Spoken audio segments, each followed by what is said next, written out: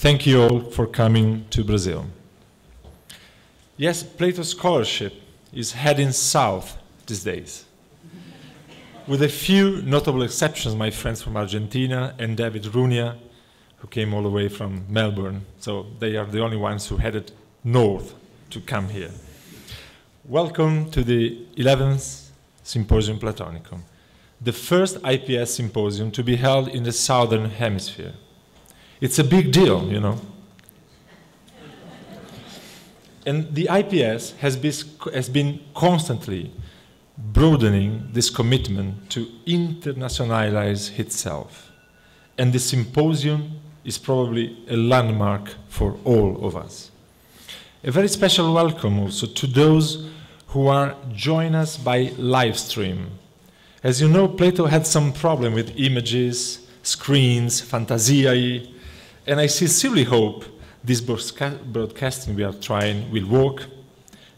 Well, will work for you out there in this cyberland, wherever you are.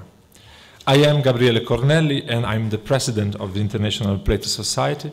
I'm also very proud to be professor of ancient philosophy and director of the Archive UNESCO chair here at the University of Brasilia. And I'm delighted to say this event is being hosted by this University of Brasilia. And that's why I should introduce right now to you my colleagues at this very important table. So we'll have Tom Robinson, Vice President of the International Plato Society.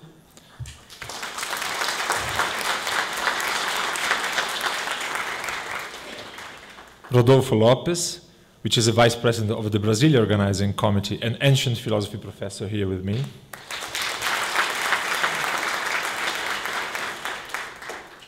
Fabio Eon, who is representing one of our supporting bodies, which is UNESCO, representative UNESCO in Brazil. Thank you, Fabio. I'm especially delighted to have with us Kyriakos Amiridis, which is the ambassador of Greece in Brazil.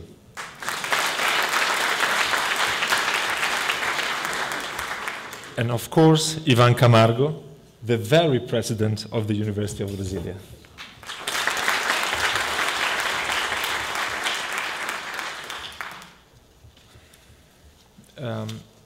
It's okay, I was trying to find some friends. Okay. So thank you all for being here. Speaking of being here, you have probably noticed one very important non-attendance at this table, the one of Francisco Bravo, my fellow co-president, who unfortunately couldn't make it. His health condition is sound, but his family and his doctor have advised him against this long trip. So I'm personally very sorry you are not here, Francisco, and I'm sure we are going to miss you. Back in Tokyo, 2010, I've seen Noburo Notomi here with us, when we offered our candidacy to host the 2016 symposium here in Brasilia, we also proposed the Fido as the dialogue which would like everyone to study together in this occasion.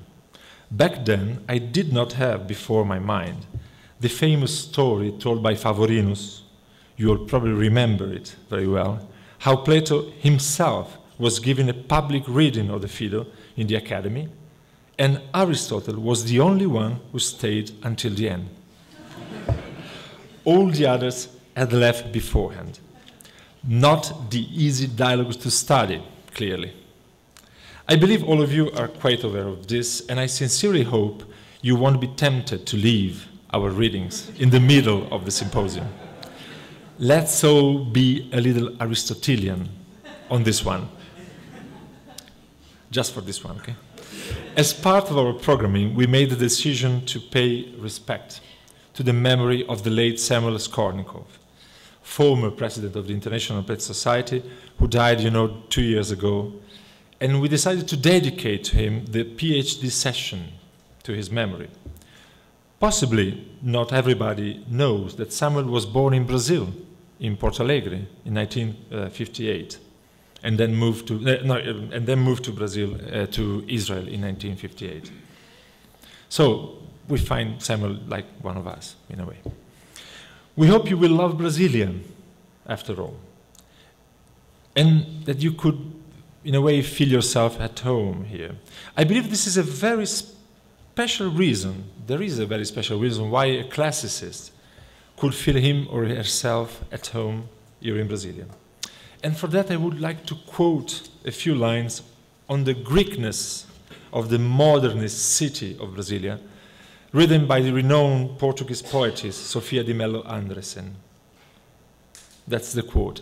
Designed by Lucio Costa, Niemeyer and Pythagoras, logical and lyrical, Greek and Brazilian, ecumenical, proposing to people of all races the universal essence of the just forms.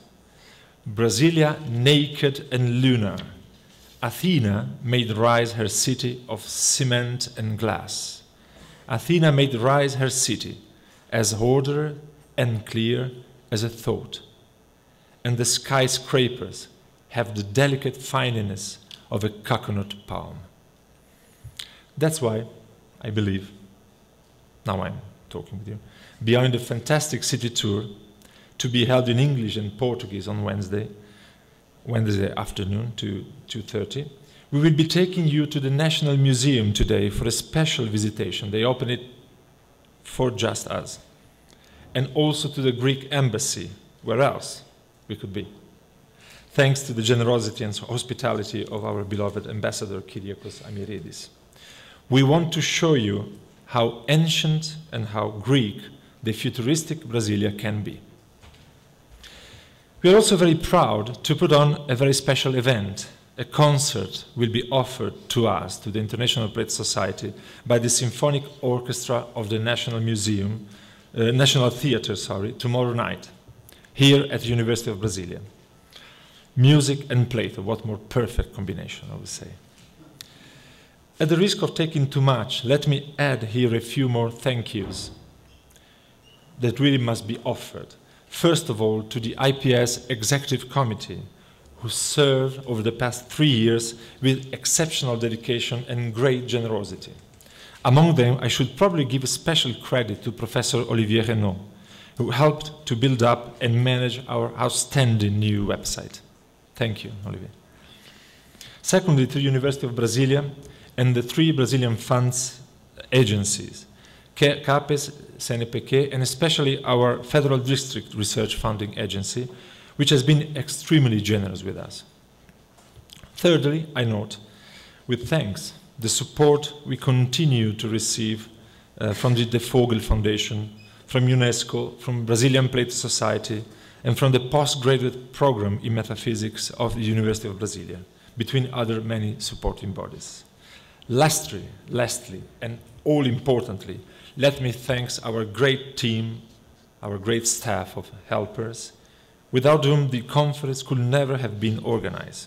Let me express my deepest gratitude here to each one of the members of the Brasilia Organizing Committee, especially the Archive UNESCO chair, faculty and alumni, who were unsparing in their efforts over the last month to take care of the all myriads details necessary to make this meeting possible.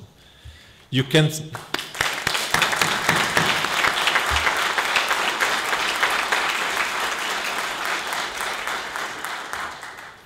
spot them with the dark badge they wear, like my own. Thank you, all of you, then. One last thing, as you have probably noticed, this is a very sunny, but also a dramatically dry season in Brasilia. So please don't forget one thing, to drink a lot. And be sure, if I may say so, that some of what you drink is actually water. Let me give the floor right now to our beloved Vice President of the International Plate Society, Tom Robinson. You can, if you want.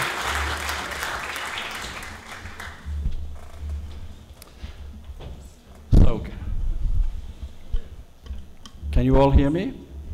Good. Well, let me echo the President and offer my warm welcome here to Brasilia. It may seem strange that I'm offering a welcome when in fact I'm not Brazilian, I'm Canadian. But I feel absolutely at home in this country, and I have felt at home here. I feel almost Brazilian in saying welcome to Brasilia.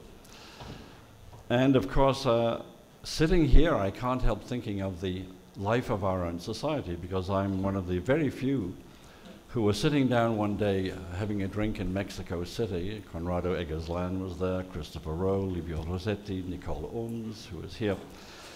And that was the time when, out of nowhere, we said, well, look, there's an Aristotelian society in the world, very successful, very important. How come there's no Plato society? And it happened just like that. We decided it will happen. And Livio Rossetti, who unfortunately isn't here this time, Livio said, I'll do it. I'll organize it myself, and Italy will be the place where the society formally starts to fly in Bavaria. So that's a very happy memory for me, and it's simply wonderful to feel that I'm some sort of fil conducteur, getting us from point A to whatever we are now, point B. Anyway, I just want to pick up for a couple of seconds on what the President was saying about the growing internationalization of our society. As you'll recollect, at the very beginning, we decided that it would be a society which was international, certainly in terms of its languages, at least with a European base. There were 5 languages. And we've tried very hard to stick to that, and it makes us very, very different in that we hope it's not entirely dominated by any one language. We try to avoid that if we can. However, it has been the case, generally speaking, that we've operated most of the time, with a couple of exceptions, in what you might call the Anglo-American and the European sphere. But even from very early times, it was obvious to me in particular that the Japanese contingent that was coming from the very, very early years were profoundly committed to Platonic studies. And I remember urging them constantly, we must meet sometime in Japan. And it did happen. And of course, under Samuel Skolnikov, we met in Israel as well. So from fairly early on, there was a move into a broader sphere. And so what I wanted to mention to you is that I myself have had the great good fortune over the last 10 to 15 years to do a lot of traveling around the world talking about Plato. And not least in China and in Russia, and especially in those two in the last 10 years. And things are happening, and this may be the 2 new areas into which we might venture, where there's a great deal of interest in us if we're prepared to show interest in them. For example, I've spent a lot of time in St. Petersburg and in Moscow and once in Novosibirsk. And I've been very impressed by the activity in ancient studies, but not least in Platonic studies there. I'm thinking of Professor Roman Svetlov, for example, in St. Petersburg, Professor Irina Protopopov in Moscow, and others. It's an interesting world, the world of Russian Platonism. I mean, it goes back to the time of St. Cyril and Methodius, who brought Christianity to Russia, and they brought with it a version of Platonism, a Platonism, if you like, filtered through the early Greek fathers. So that's what the Russians were introduced to, and it still very much colors their Plato studies. So it's different, and if the Russians did join our concilium, we'd hear quite a lot about this particular tangent on Plato, and I hope that as a result there'd be a fair amount of mutual learning. So unfortunately, Professor Svetlov, who had expected to be here, couldn't get here. It's unfortunate at the last moment. So let me just, in a sense, speak for him, saying that he, in particular, is profoundly interested in a link between the Russian Plato Society and our own. He himself personally has already joined our society. And certainly it's my hope and expectation that this will be perhaps the next adventure for our society, the Russian adventure. And the same with China. I've spent a lot of time in recent years in many places in China and have been really quite astonished. I went there in a state of sheer ignorance. And what I learned was that in the Orient, both Japan and China, what has happened is that the Christian missionaries, not least the Jesuits, left behind them little schools, little humanities schools, in effect, where Western thinking, along with Chinese thinking, was taught, and there was a good deal of philosophy, a good deal of Plato and Aristotle. And the bizarre result is that in these mega universities, huge places in China, which are largely, of course, technological, as you might expect, a great deal of engineering, a great deal of hard sciences, and so on, amazingly, right in the middle of these monster universities is a little humanistic core. And the little humanistic core is born of a tiny little Christian school left behind by the missionaries. And so if you look around, you will discover in these major institutions people who know Greek and Latin very well, who teach it, many of whom have absolutely excellent students, not least in Peking University, know a good deal about Plato and Aristotle. And as I say, I've got to meet a lot of the teachers, a lot of the students, and have been very impressed. And I think that though it might be more long-term, this might be, say, 10 years into the future, I think that might be, in a sense, our final frontier. I'm thinking specifically of scholars in Peking University, which is, if you like, the Harvard of China, Renmin University, where I gave a series of lectures. Now that, ironically, was the first university founded by Mao Zedong after the revolution. And one might guess, well, if it was founded by Mao Zedong, it would be very much a social studies university, it would be a hard sciences university. It is that, but it also has a humanities content. And I was astonished at the quality of the teaching of Plato in that particular university and at the quality of the students. There's the Foreign Languages University of Beijing, again, with great commitments to the teaching of Plato, and another excellent one in the south, the Sun Yat-sen University in Guangzhou. So I'm betting that we will hear from them fairly soon, and that one day they too will be part of our concilium. At least I, for one, hope so. So there are a few passing thoughts picking up on what the President said about internationalization. So, thank you for listening to that.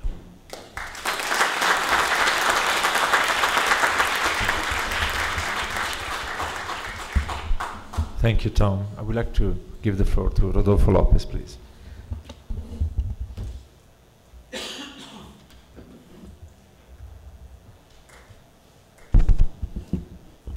Hello, good morning everyone. Welcome to Brasilia, welcome to our symposium, welcome to the University of Brasilia.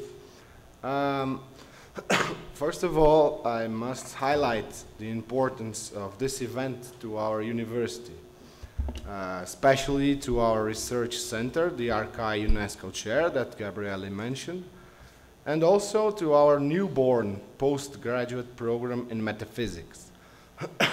You may imagine what it means to us to have here, I may say, la crème de la crème of Platonic scholarship. So in the name of our academic community, I deeply thank you for being here. And of course, I must thank Gabriele for making this possible. It's a great, great honor to us having you here. Now, I'll give you some tips and tricks about Brasilia, which is a very particular city. So we Brasilienses, which means we who live here in Brasilia, are used to talk, we are used to say that we have also a tripartite structure. We have a head, body, and wheels, not legs. So it means you can't really walk here in Brasilia because of the long distances. I'm serious. That's why we have provided buses for all the participants to join the various event activities, of course. We suggest also, if you want to go somewhere, to get a cab, a taxi, or an Uber. We prefer Uber, actually, to move around the city. About your conference kit, as you may have noticed, we gave a conference bag to the participants. It's a recycled bag, I should add. The reason why is explained on a tag you will find enclosed in each bag. Inside the bag there is a small tag that explains the origin of this bag. You will also find it. A small book contained the full program of the conference, along with a short program containing some items of practical information. If you have any additional information that you need, please do tell us. We are always ready to answer your questions. You will also find this, which is a small gift from us. So it's a coaster, as you see, it's a coaster, which reproduces a ceramic panel made exclusively for the University of Brasilia by the famous Brazilian artist Atos Bulcão. Those of you who bought the city tour on Wednesday and the conference dinner on Thursday will also find the tickets for both in your conference bag inside a small envelope. There are still some few places for each available for city tour and conference dinner. If you wish to book some of them or both, please do it today before 1 p.m. To allow us to make the final arrangements, of course. So, finally, as you already noticed, our event is paper-free, almost paper-free. The executive committee of the IPS made this decision back in Pisa, which means that the papers have not been printed in the usual 2 or 3 volumes of papers, but they are available online on our website for registered members, of course. And the collection of all the papers, a book of papers, was sent to you by email. So you will have access to all papers. And I guess that's it. Thank you very much, and I wish you a great Symposium Platonicum, everyone.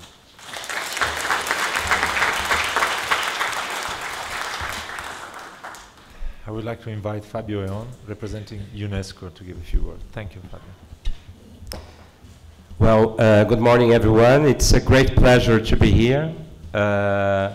I'm here representing UNESCO, as you may know, is one of the oldest UN agencies in the world. It was created in 1945, just after the trauma of the Second War and Holocaust. And when UNESCO was created, in its first article of the Constitution, there was a particular phrase which later on became the motto of UNESCO, which said, if it's in the minds of men that wars are created, it's in the minds of men that we should seek for peace.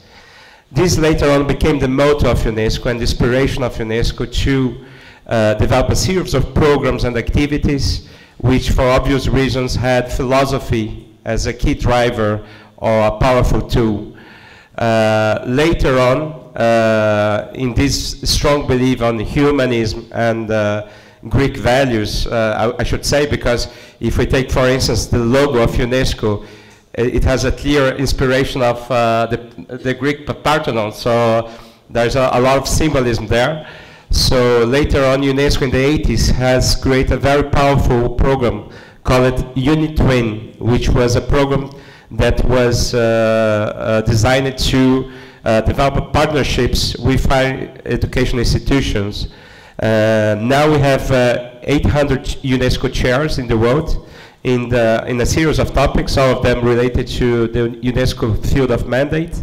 So you see in every country you have a UNESCO chair on education, on bioethics, on human rights. And here in Brazil, in this very university, we are very lucky to have 3 UNESCO chairs, one in bioethics, one in distance education, and one in philosophy and classical studies, which is brilliantly chaired by our colleague Gabriele Corneli. So for us, speaking on behalf of the whole UNESCO team in Brazil, it's a great pleasure to be here. We are very proud of the relationship we have with Gabriele, with his whole team. As a human being, I had the chance to be in touch with the work of Plato twice in my life as a child, because I was fortunate to have a mother which was a philosophy teacher. So I was lucky enough to read Plato's work since the very early ages. And then as a student in this very university, as a political scientist, when I had to read again the work of Plato, and I saw how relevant it was and how actual it was. So Professor Ivan Camargo, Professor Gabriele, I'm very proud to be here. I thank you very much for this invitation. And I wish you all who came from very long and all countries that you represent here, a very fruitful work and a very productive week. Welcome.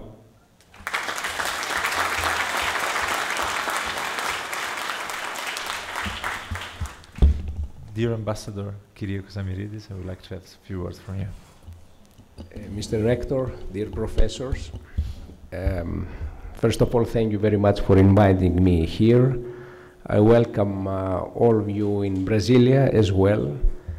And I would like to express my gratitude for what you are doing in preserving for the humanity this Platonic studies, which especially during our complicated period the whole humanity is passing, it's very, very important to remind people of the humanistic studies and of the didactic principles of the ancient Greek philosophers, especially Plato.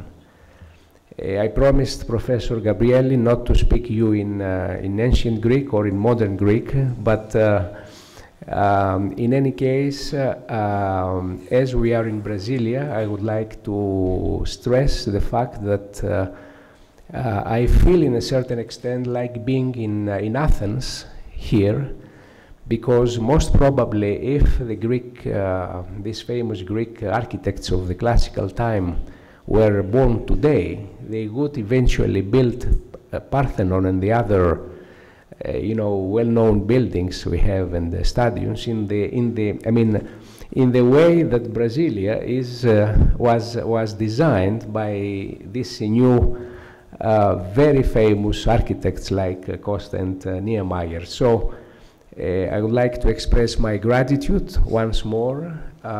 It's what you are doing really reflects to eternity, because humanistic studies are eternal and they always offer to human beings very important way of thinking, of behaving, and of being more human.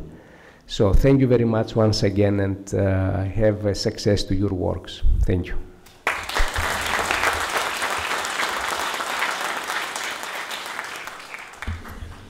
And now to close this opening session, I'm very proud that our president of the University of Brasilia is here with us right now. Thank you, Ivan. Thank you, Gabriele. Thank you all here. It's a great pleasure to open this meeting here in Brasilia University.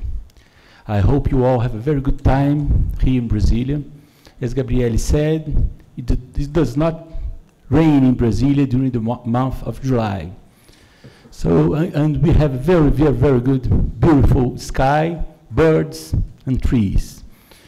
I would like to thank you, Gabriele, for this effort of internationalization of our university. And thank you all for coming. Welcome to Brazil University, and have a good work. Thank you.